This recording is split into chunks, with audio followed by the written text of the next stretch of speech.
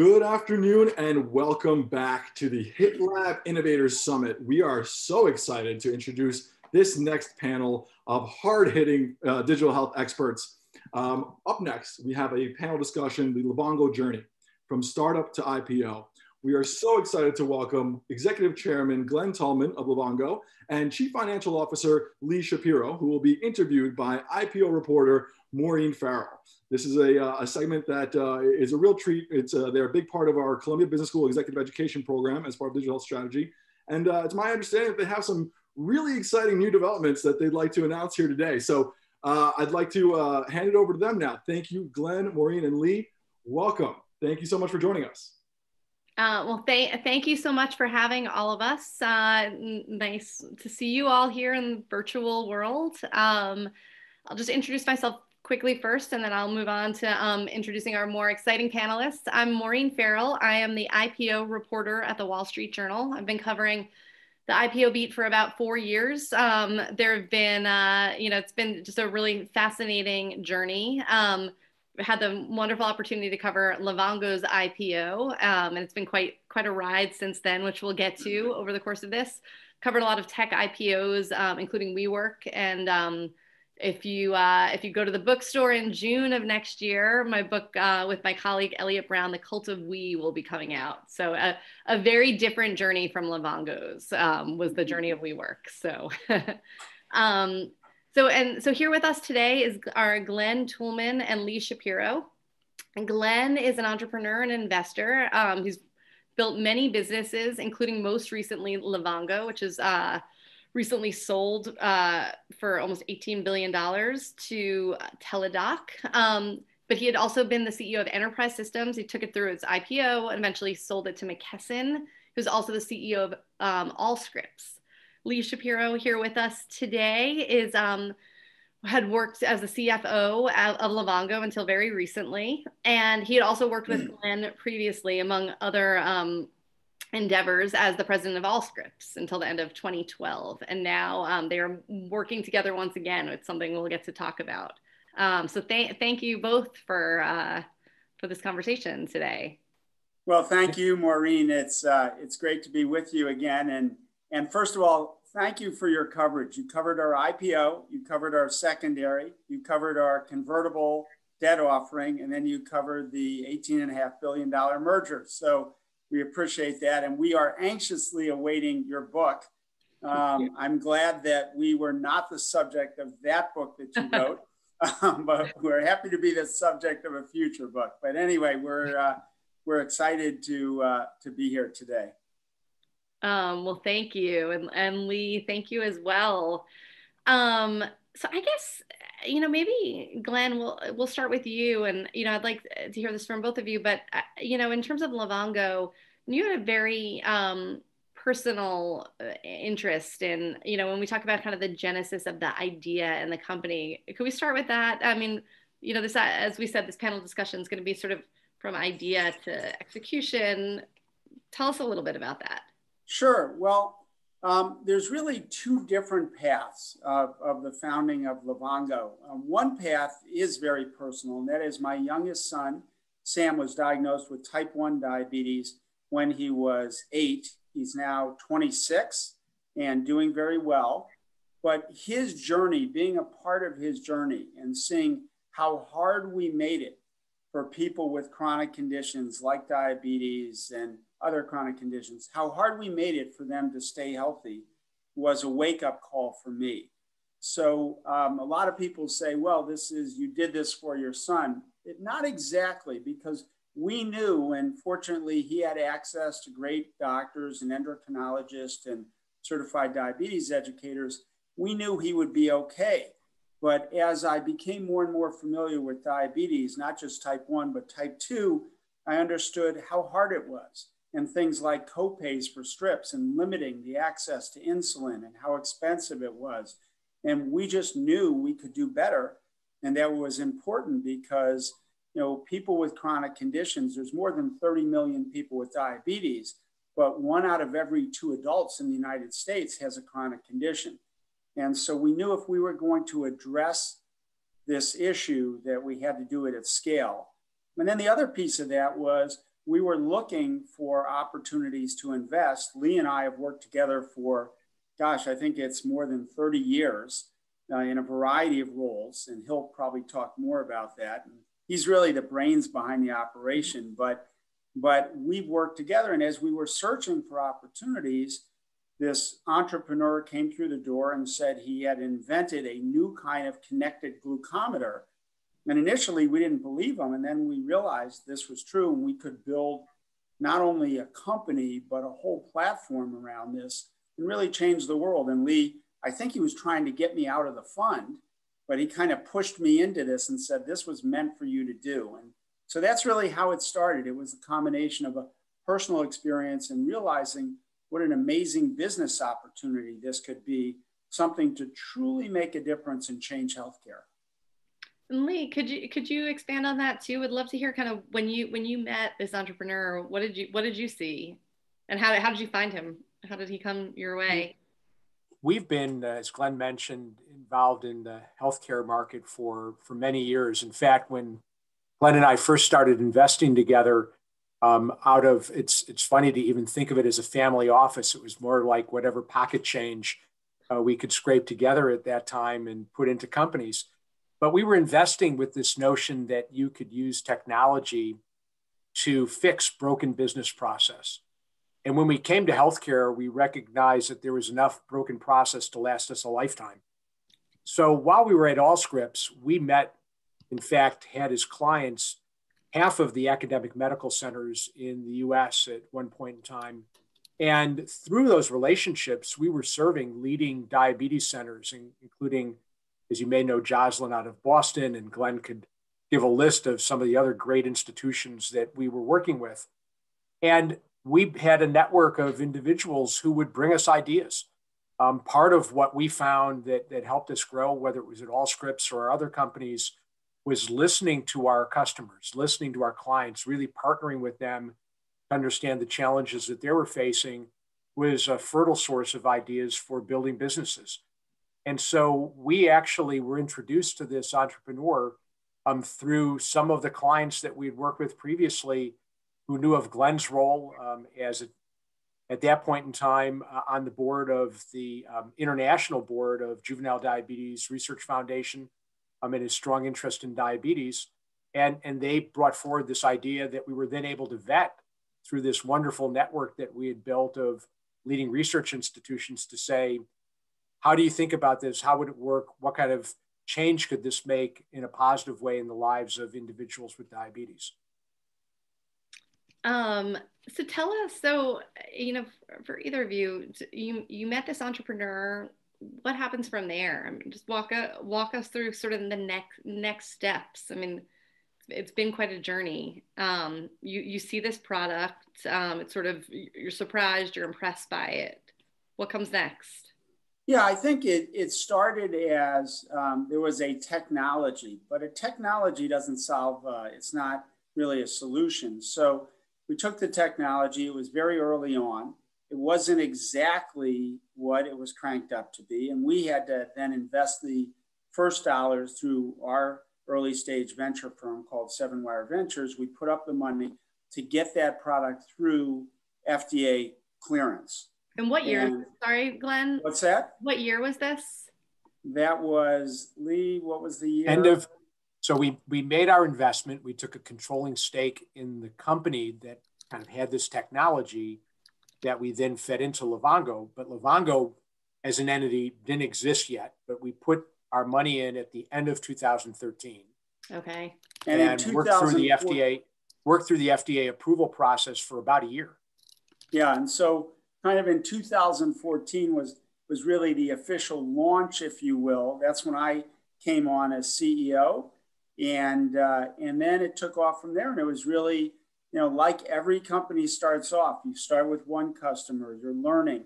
But this was also not about a technology. In fact, our conclusion was that more and more healthcare, and we all know this today, it's more confusing, it's more complex, and it's more costly than ever, despite all of our efforts. So our idea was, how do we create an experience that people would trust, that they knew that 24 hours a day, we were there for them to satisfy their needs. And it was about not engaging people, but how do we empower people with chronic conditions to live better and healthier lives? How do we put them back in charge of their care? And having this technology and then the data science behind it allowed us to say 24 hours a day, we're there for you. We're monitoring you. If in fact you're dangerously low, your blood sugar is dangerously low or dangerously high, we'll be on the phone to you in a minute and saying, what do you need right now? How can we be of assistance to you?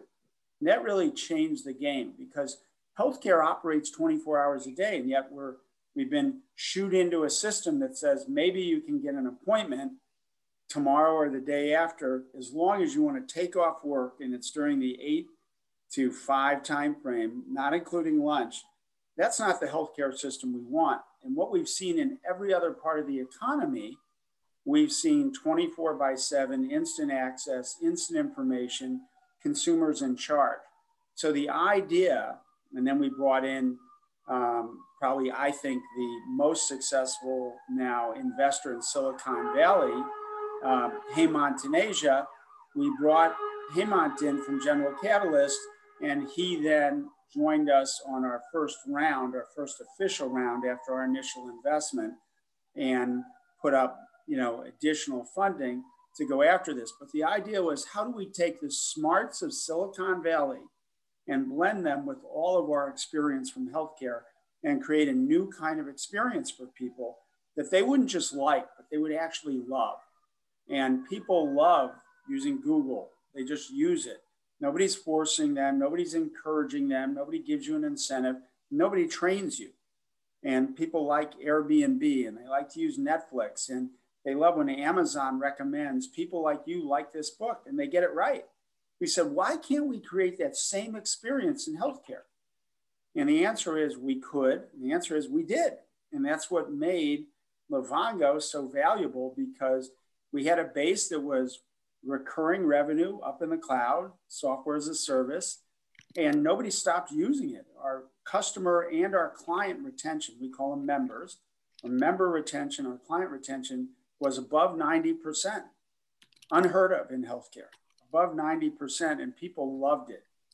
And that's really what we were able to do. And I think that set the stage then for a whole series of other folks to say, consumer digital health is real.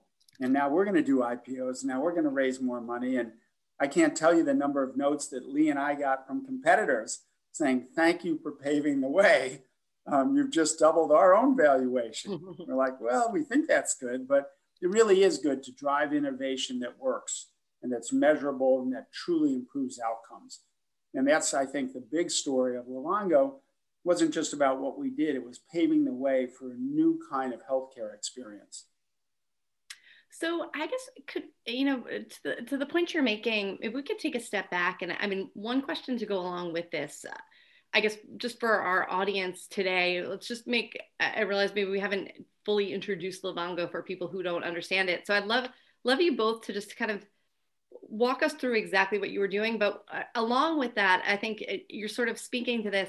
One of the things I thought was fascinating when we first spoke about Livongo and your work, you sort of brought up this point, which I think is in terms of consumer digital medicine, is like there's so little in medicine that's beautiful, or like, you think you have the iPhone and you love like the aesthetic of it. You love how it works and the functionality of it. Like you so rarely associate that with anything medical. It's all harsh. It's like, and, for people with diabetes, I mean, it's just the constant invasion of needles and all these things. And I mean, one of the things you mentioned was sort of seeking to make it look nice, to not look like sort of a harsh thing that you're going to have to use every piece of it. So I guess, Can I ask you to like take a step back and just walk us through what exactly Livongo did, just for whoever isn't aware of it. And then I'd love to hear you talk about that. And by the way, this was not something that came easy. As we talked about, as we were going through FDA approvals and the like, and sometime after we had invested in General Catalyst and Hemant in Asia, who Glen mentioned, who's now a actually was a good friend and a partner in other deals prior, but we've really developed a close relationship through our Livongo experiences. He was encouraging us to open up development offices in Silicon Valley, and to really take advantage of the consumer focus that existed there from great companies like Apple, who you mentioned. And Glen and I, being a bit more frugal and from the Midwest, looking at what rents were, we thought, maybe we should take the money we invested in this technology and like buy an office building, because rents out here are triple what we're paying in Chicago, and like salaries are double what we're paying in Chicago. And like, not that Chicago is like a small market, but it was about this infusion of consumer design principles, looking at the jobs to be done by consumers, that we could meet with this technology. That was an important bridge that we crossed in terms of designing what became part of the Livongo experience. And maybe just, Glen, if you want to just, give that background on what Livongo does, certainly jump in with that, and then we can talk a little bit more about how it evolved. Yeah, I think, for those people who are not familiar with diabetes, if you have diabetes, typically you're actually pricking your finger with something called a lancet, a little needle, drawing a little drop of blood. Then you have a meter, and it has a strip in it, and you put that drop of blood on the strip, and then you get a reading, and it's just a number, and it tells you where your blood sugar is. The average blood sugar might be 100. Sometimes if you have diabetes, you're dangerously high. The blood sugar is too high or it's too low. If it's too low, you could have a seizure. If it's too high, it's really doing a lot of damage to your body, and you could also have a seizure. So all of that is an issue for people, and the strips used to be very expensive, and the whole process was tough, but then you just ended up with a number, which wasn't particularly helpful without any context. So at Livongo, we literally thought through the entire process, and it was not only how we made it look, it was, hey, you have a meter, but you also need packaging for that meter. When people get this, they ought to feel like it's an iPhone. And people would literally, it would arrive and people wouldn't realize initially what it was, because it was so beautiful, as you point out. And then the case, we had to design a case, because my own son said, hey, your first case, he said, it really sucks. And I said, well, what would you do? And he became part of the design team. And he said, well, you have to do this, or you have to do that, or you need 3 little zippers to store needles and to store your extra strips, because you can't just throw them away because they have blood on them. And every aspect of the interaction. And then being available 24/7, and even how we answer the phone. Instead of saying what you would normally say, can I help you? Which seems great, except that means I have the answers and you're helpless. Instead, we would answer, what do you need right now? And then there's only one person who can answer that. You're back in charge. So every aspect of this was designed. We'd also call people when they were dangerously low or dangerously high. Sometimes you're not thinking well. So we would call them and they'd literally say things like, you called at the perfect moment. And it was almost embarrassing to say, well, we know that because we can see what's happening in your body right now. So that ability to have that. And then last but not least, we had the context. So our data science would say, well, if you're a young 18-year-old woman, what we might say to you is very different than a 56-year-old Hispanic man who we might be talking to in Spanish, because the meter works in Spanish, and all of our conversations for that person would be in Spanish to make them comfortable. And so everything about this was contextualized and personalized to make them comfortable and to say, we're here, you can trust us. All the strips are now free. If you lost your meter, no questions asked. We send you one FedEx the next day, you have another one. We took all of the hassle out of it, all the confusion out of it. And we were solely focused on keeping people healthy. And we helped employers understand that the investment they made to keep them healthy was actually a good economic investment, because it kept them out of the hospital and it kept them healthier and spending less money. So we were able to get over that transom almost like preventive care. But because it's a chronic condition, it's every day, 24 hours a day. And that's what we built. So we tried to take a process that was all black, all unfriendly. And, and I'll just tell one quick story. I can remember my son was running out of test strips. Remember, with type 1, you have to take insulin to keep alive. And we called our insurance company and they said, well, it's 2 weeks too early to send test strips, but we can send needles right now. And I don't want to tell you what I said because we're on the air right now, but it was inconceivable that someone could even say that. And they said, well, if it's an emergency, go to the ER. I said, I just want a little package of strips to keep my son alive. Do you not understand that? And they truly didn't. And at Livongo, we truly did. We had that empathy. A third of our employees either had a chronic condition or had a family member who did. So we built a company around really focusing on how do we be there for people? And they were our people. They were family. They were friends. They were co-employees. And people got it.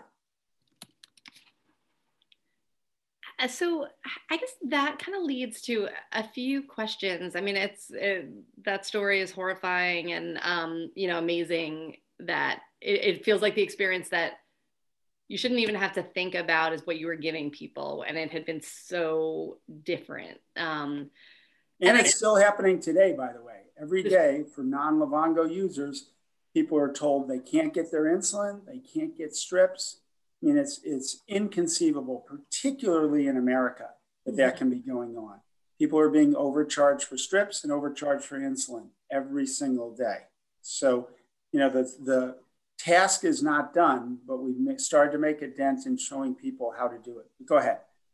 So I guess to that question, I mean, and I'd love to sort of speak on this from different angles and hear your thoughts. But I mean, in terms of innovation, when you were just speaking about kind of Silicon Valley versus, traditional medicine, it's obviously medicine, in a lot of ways, it's sort of lagged, especially consumer. I mean, we're seeing incredible things. I mean, anyone who had any issues with pharmaceutical companies, I think we'll be grateful for pharmaceutical companies for years. But, with the vaccines, I mean, there's such incredible science going on, but it's clunk, like from what you see, what you could do on your smartphone versus, when you call and your doctor and want to go to another doctor and you have to go to their office to physically get your records and, the ease at which you're used to doing everything else in your life. And then you go to your medical care providers and,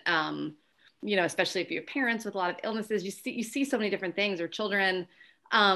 Anyway, so just with that as sort of the backdrop, could you talk more? I mean, maybe we could just start. You talk about, making companies aware of how it will save. Could you talk about how you figured out the revenue model for Livongo? Because I think, kind of what you unlocked there is really just key for so many businesses going forward in this space. One of the things that we had learned in approaching the marketplace and understanding why programs that managed care organizations and self-insured employers were providing to their members didn't work was because oftentimes the incentives were misaligned.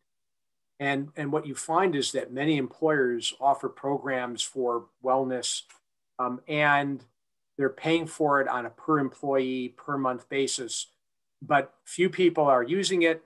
And in fact, the employer is not seeing a return on that investment because utilization isn't there. So when we started looking at the right model for Livongo, we said that we would put our money where our mouth is, or frankly, your money as a buyer where our mouth is. And by saying that you only pay us for people who participate. So we flipped the business model on its head and said, you'll pay us a per participant per month fee. That aligns incentives. We now are focused on getting people to use this. And when they use it, then you'll save money. And so within the first year of someone signing on with Livongo, we were able to demonstrate in virtually every case that we measured, return on investment that exceeded 2 to 1, in many cases 3 to 1, because we were maniacally focused on delivering a great consumer experience, something that our members love to use. We were supporting them. They were sending us these amazing stories, and we had a net promoter score, which measures how likely someone is to recommend your service to their friends and others, that rivaled that of great consumer product companies like Apple. And with that great utilization, we were generating revenue, but our clients were generating savings. And it's what Zane Burke, our CEO, would call the virtuous business model of Livongo. And it was truly something that was amazing to watch, because that flywheel continued to build on itself. Well, Maureen, I think that the listeners might appreciate the fact that that model, it's a lot better if you're the company selling something to say, we get paid whether or not people use it. Just pay us for all of your employees, per employee per month. And that's what was the standard. When we came along and said, only pay us if they use it, and only pay us if they keep using it, our investors said, are you sure about this? What if they stop using it? We're in trouble. We said, yes, we are. And that meant we had to be, as Lee said, so focused on making sure the experience was one that you didn't have to convince people. They knew it was better. But that is the new standard. We see people slipping back. Well, let's go back to per employee per month, because that was better. Better for who? No, you ought to have a service that's so good that people want to keep using it. You don't have to bribe them or convince them or anything else. And that alignment, which is much more consumer focused, is where we think healthcare has to move to. So I think that's critical. But you also mentioned something else about, look, we think that we have the best science in the world right here in the US, the best doctors, the best endocrinologists. So that's not our challenge. Our challenge is, how do we get from there to delivering that world-class healthcare experience to the people who need it? And that's where that middle is where we've fallen down. And that middle is where all the cost is. And I think the future of healthcare is about taking that middle out. Good software removes the middle. It puts the user closer to the product and the information. So if you think about our access to almost everything outside of healthcare, it's very close to direct. If you're using software, and today, if we want to book a flight, we don't go through a third party who is in the middle called a travel agent. We go directly on, and we have more information. In fact, when Travelocity first came out, this crazy thing happened. Travel agents started to use it because it was better information than they had on their own systems. And now when we want to book a hotel, we go to a website and we have choices of all different hotels. And when we want to call a car, we do it ourselves using our phone, and people think it's better and easier. And you are in charge. You get to decide, do I need a minivan? Do I need a large? Do I need a limousine? All that's at your fingertips, and it arrives in minutes. So the idea is we're going to bring that same level of control, of empowering people and meeting them where they are, back to healthcare. And I think you're also going to see more and more of that move outside the four walls of the hospital, closer to consumers. And we have, when you think about the pandemic, we know about the terrible loss of life, and we know about the economic impacts that'll be devastating. And we know about the mental health impacts. We saw that in our own products about how they shot up. But I think we will see years later the fact that the acceleration of digital in so many areas, but most important in healthcare and in education, will be the first step to solving a lot of these problems longer term. So I think the other thing we'll talk about 10 years from now was how we accelerated healthcare into the digital age and education, because digital creates abundance. When you think about it, we can provide, a lecture can now be provided not just to 50 kids sitting in a very exclusive ivy-colored building, covered building, in Boston or Stanford or anywhere else, but it can be provided to thousands of people all around the world.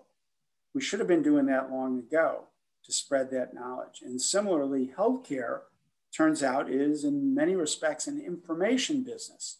How do we do that? That's a big part of what we were doing at Livongo with this incredible data science, what we call applied health signals.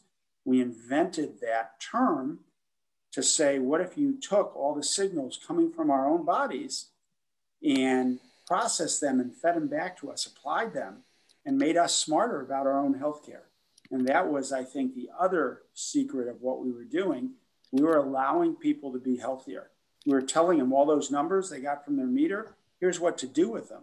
And here's what works best for people who are like you. Here's what's worked in the past. And they love that. So I'm going to just skip for a second over to a question from the audience. Then I have a few follow-ups, but this is from audience member Charlie Garland.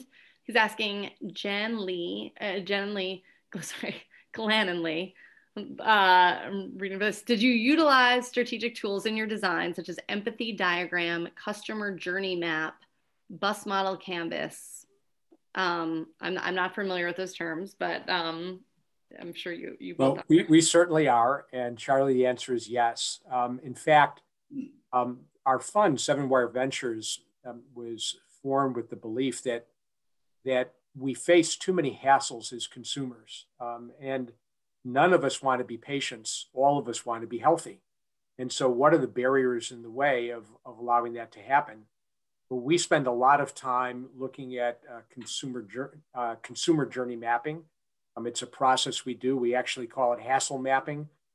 And in terms of the design work that was done for Livongo, we spent tremendous amount of time working with our teams. And just to give you a perspective, a third of the employees at Livongo, the team members at Livongo, had a chronic condition, many of them diabetes. Another third had family members who have a chronic condition. And so we were able to take from their experiences and from what we saw in the market and to use that in terms of helping us not only design the product, but really the process that surrounds it. It was everything from what did you see when you first opened the box? How did you get the box? What was going to be your onboarding experience as a member? We would change, Glen likes to say, change the language, change the culture. And so we never referred to someone as a diabetic. It was always an individual with diabetes. Someone doesn't want to be known by their disease. You want your disease in the background. That's not who you are. It doesn't define you. And so we used all of that in terms of thinking about ways we interacted with people. And a great example of this was we would find ourselves in situations where, because we had members all over the US, if there was an unfortunate occurrence like a hurricane in Louisiana or fires in Northern California, and members were being displaced, we would find that our team, like on their own, would start taking up collections for our members to say, people are going to need to get medications. People are going to need assistance. Like, what can we be doing to help them?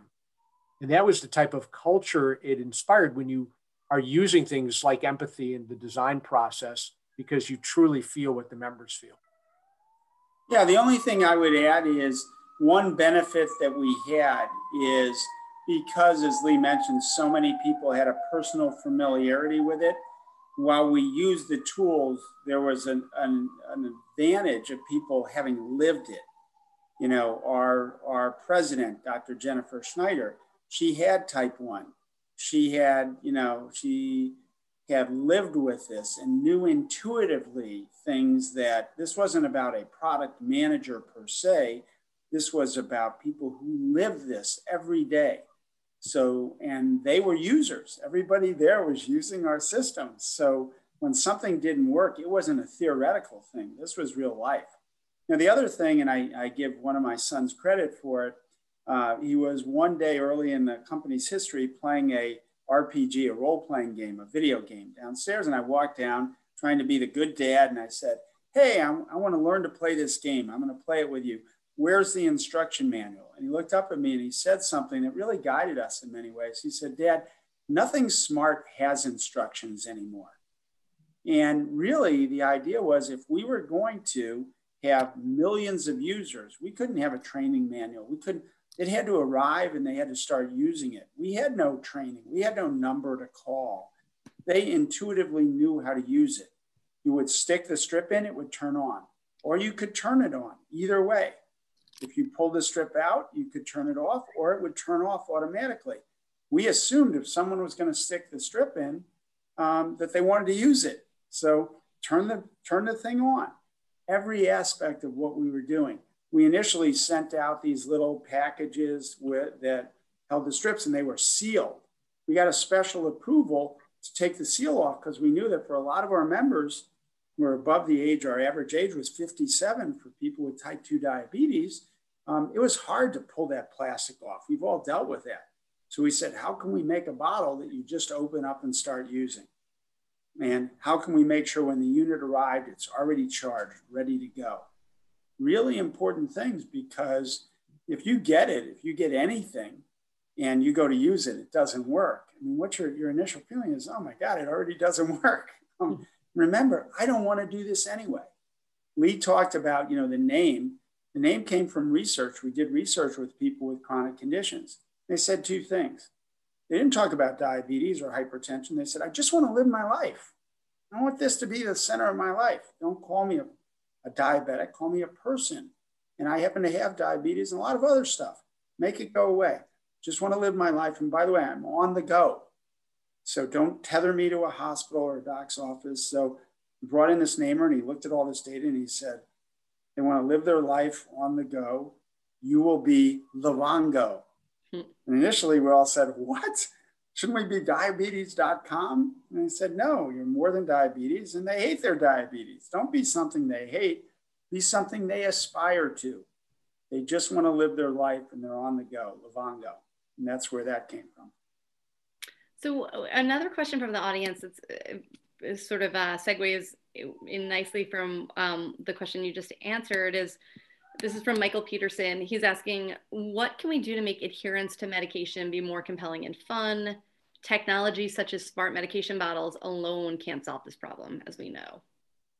Well, Michael, it's a great question. It's an area that Glen and I are both pretty passionate about. And I'll date ourselves here, but when we were at Allscripts, we released the first electronic prescribing solution. It was like one of those Alexander Graham Bell moments where like we were sending out the first electronic prescription, but we had someone like run it over to the pharmacy in their car just to make sure that it got there and the pharmacist would fill it like on paper, because we didn't know how the pharmacy would react to the electronic prescription. But we were inspired by an Institute of Medicine report, To Err is Human, that talks about the number of avoidable deaths that can occur because of medication errors and certainly because of adherence challenges. Even today, with electronic prescribing in place, 20% of prescriptions written are never filled. And within 6 months, more than half of people on chronic medications are no longer compliant. And so we have to do better. We have to find ways to encourage people to be more adherent. At Seven Wire, we invested in a company called MediSafe. I don't know Michael, so this wasn't a planted question. It wasn't intended to be a plug for a portfolio company, but they've analyzed using this consumer journey mapping process, all the reasons, hundreds of them, why people are not compliant with taking their medications.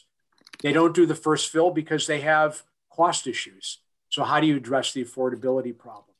They have access issues. How can you make sure the medications get to them as opposed to making them go to their doctor's office? Glen used an example of his son, Sam.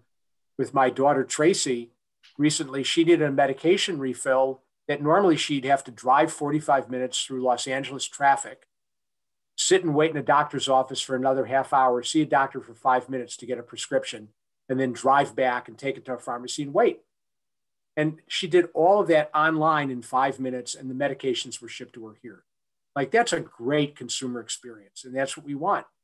But what MediSafe has done to make the technology work for us is that they've built in solutions like allowing you to have a med friend. Could be a family member, could be someone in your care circle, could be someone else who has a condition like yours, as a buddy system to encourage you to take your medication. So there's a commitment aspect to this that for those of you who've ever said that you're running a marathon, you know how those commitments can push you along in terms of achieving your goals. And they've done other things around gaming in terms of the applications to make it something that's responsive for someone to understand where they are at a given point in time in terms of why they might not be taking their medications. So I think there's a lot that we can do. And irrespective of our portfolio company, I think that every medication should be prescribed with tools like this to help all of us on our journey in terms of managing the medications that we take. And there's a ton of focus. So, you know, Lee mentioned one of our companies, but if you can't turn on the TV today without seeing an ad from PillPack or Capsule or all these folks who want to make it easier to stay healthy.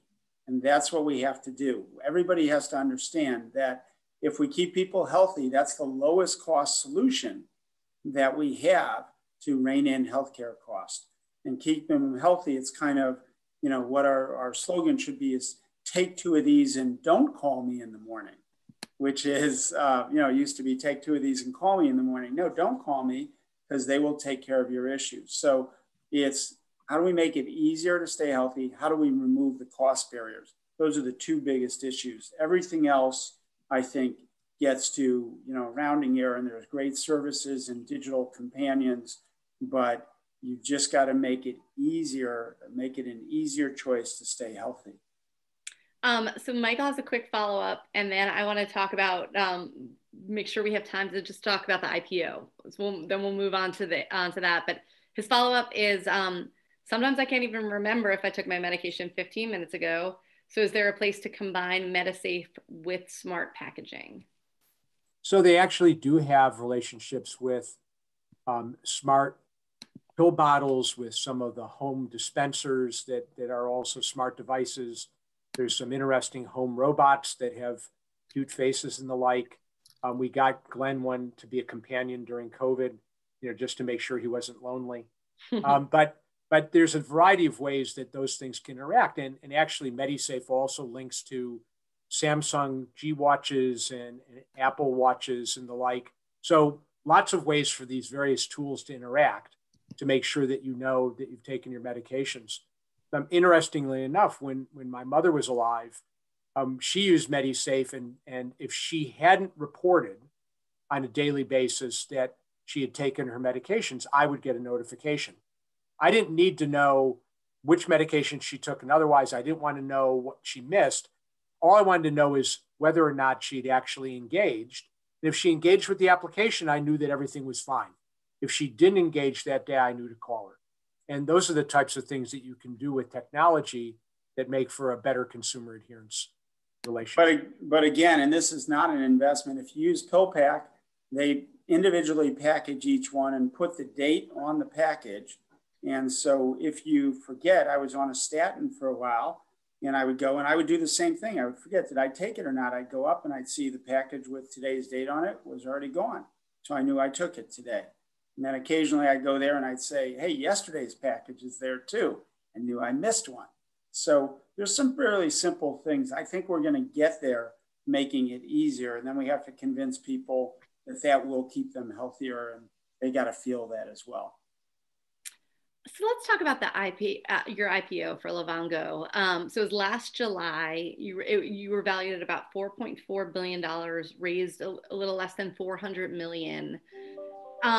It's a big 550 with the green shoe, but who's counting? Okay, who's counting?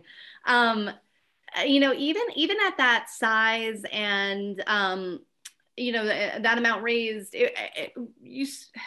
maybe this is overstating it, but you know, companies have been waiting longer and longer to go public. I mean, that was a good size IPO, obviously. You know, your investors, I'm sure, like counting their lucky stars just from a financial perspective of what happened over the next year. I mean, it's absolutely incredible. But all that said, what made you, but this is sort of even an upsized IPO from, just kind of where you went out with the expectations. Obviously the market reception was amazing, but what made you decide to go to the IPO market then with so many companies waiting? And especially, I remember covering your IPO, there weren't a ton of, as we said, there were very few obvious comps. You sort of were real pioneers going out there when you did in the telemedicine, like sort of combining a SaaS company, having investors sort of think through a medical company as a SaaS company. And I'm sure now those who did are happy they did, but. Well, I think I'll give you my perspective, and I love that Lee commented on you saying exactly how much we raised. That's his CFO hat coming on. But look, there's a number of reasons that you do an IPO. First and foremost, it is a branding event in today's world. So when you do an IPO, everybody knows it. Our biggest customers were at the time large self-insured employers. They want to know that you have the stability, that you're a big public company. So it helps. It's an advertising event. You're all over the world now and people are learning the name. So that's number one. Number two, we had created a new category called applied health signals. And we wanted to make sure that we could define that category. We didn't want someone else coming out and people say, oh, don't they do the same thing as those folks?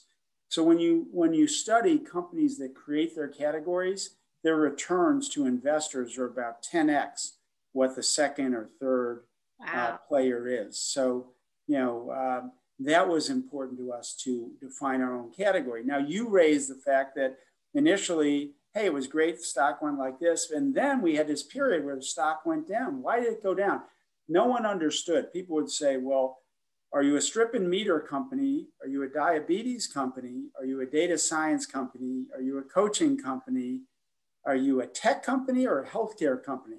We had created something new, and it took about 6 months, maybe as much as 9 months, for people to understand that this was a new category we had created.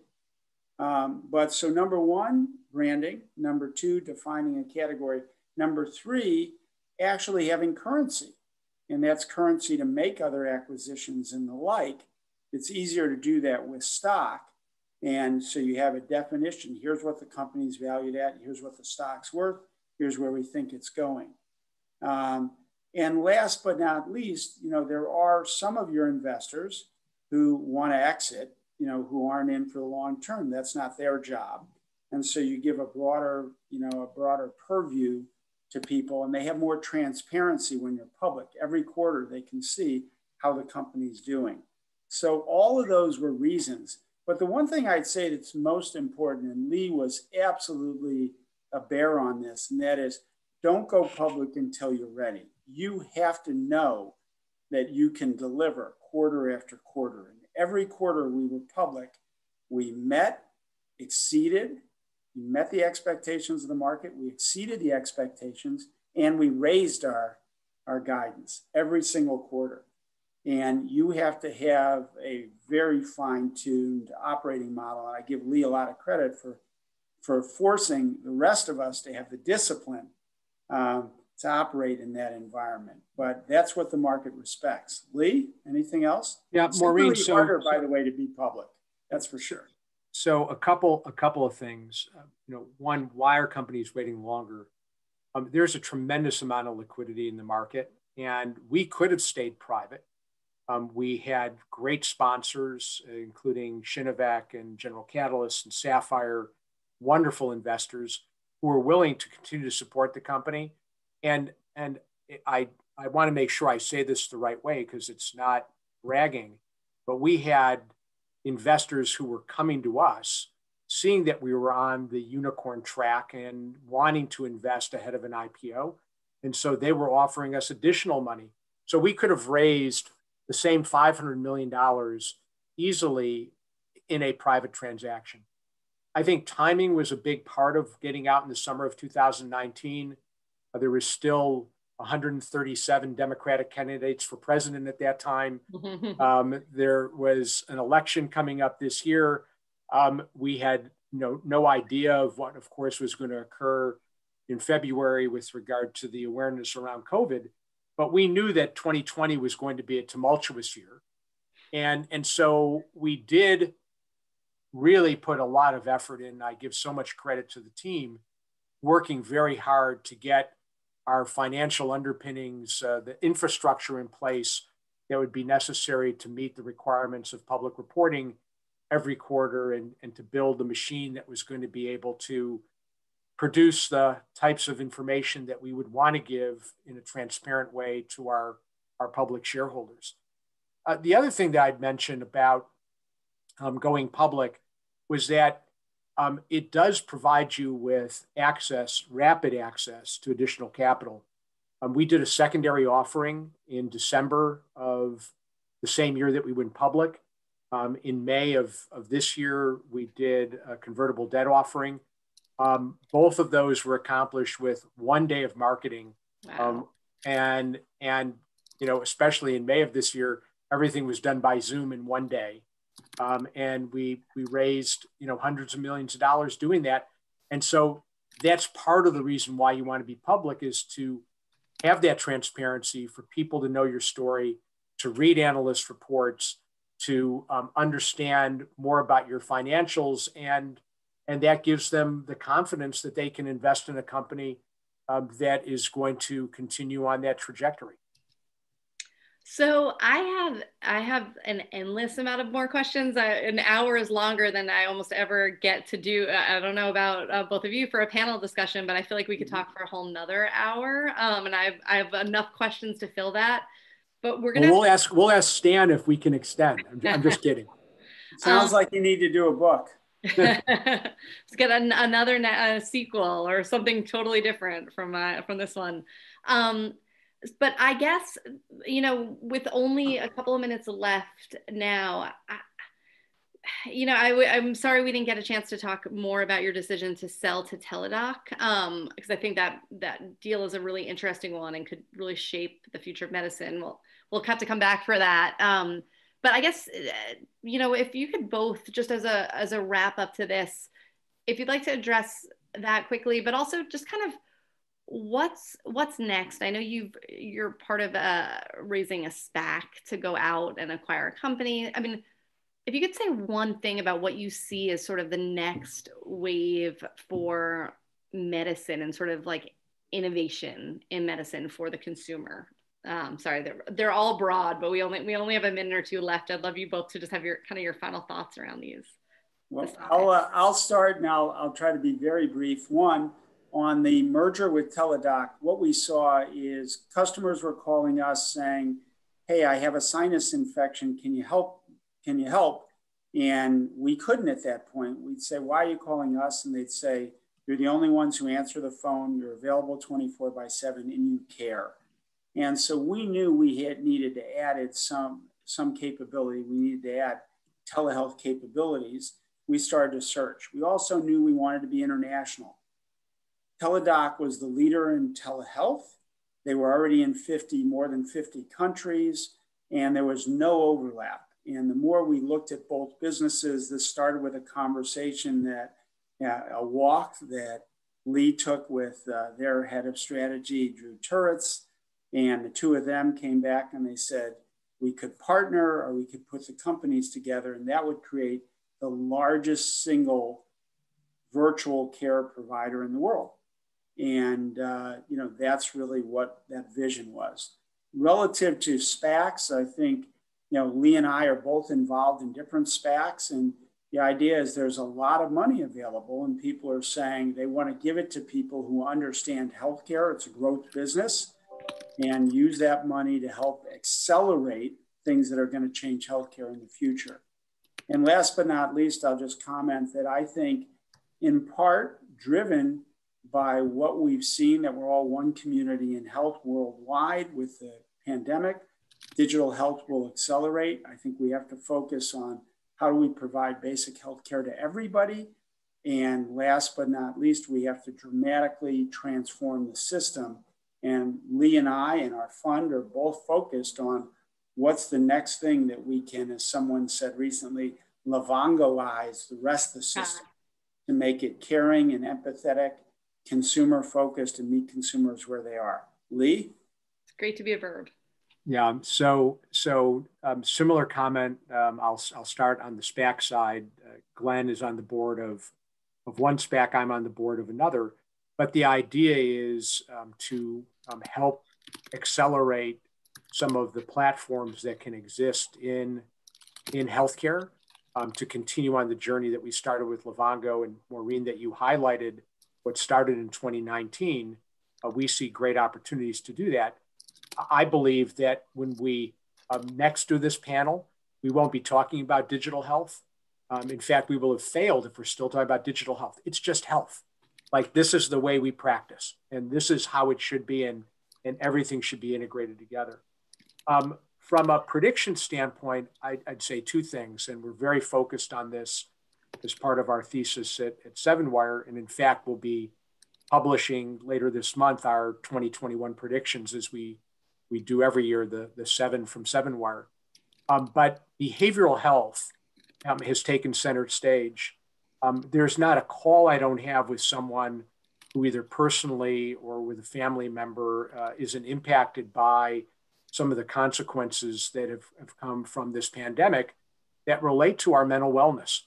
And there's a shortage of mental health professionals. There's a number of great companies doing wonderful things. As you may know, Teladoc has an offering called BetterHelp. In Livongo, we had an offering called My Strength that powers our behavioral health offerings. But there's such a tremendous need for behavioral health support that I see that as probably being an area that's going to get a lot more attention as we move into next year. Great. Well, Glen and Lee, thank you so much. This was a really insightful and inspiring conversation. And look forward to the follow-up, and we'll see if these predictions, especially, I mean, I like the idea of this just being healthcare as we know it, Livongoized healthcare. Well, we like that too. Thank you. And we can't wait to read the book. We're excited about it. Thank you so much. Okay. Have a great Thanks, Maureen. Thank you to everyone at HitLab. Thank you. Thank you all so very much to join us. And just on a personal note, I really love the story about your son inspiring the smart devices and the no instruction needed component. I think that's really awesome. And I hope that we can all look to different places for inspiration. Livongo, Live on the Go, our knowledge partner here at the 2020 HitLab Innovator Summit. Thank you so much. You can hear Glen and Lee's lecture on digital transformation at the Columbia Business School Digital Health Strategy Program next semester, live online on March 16th.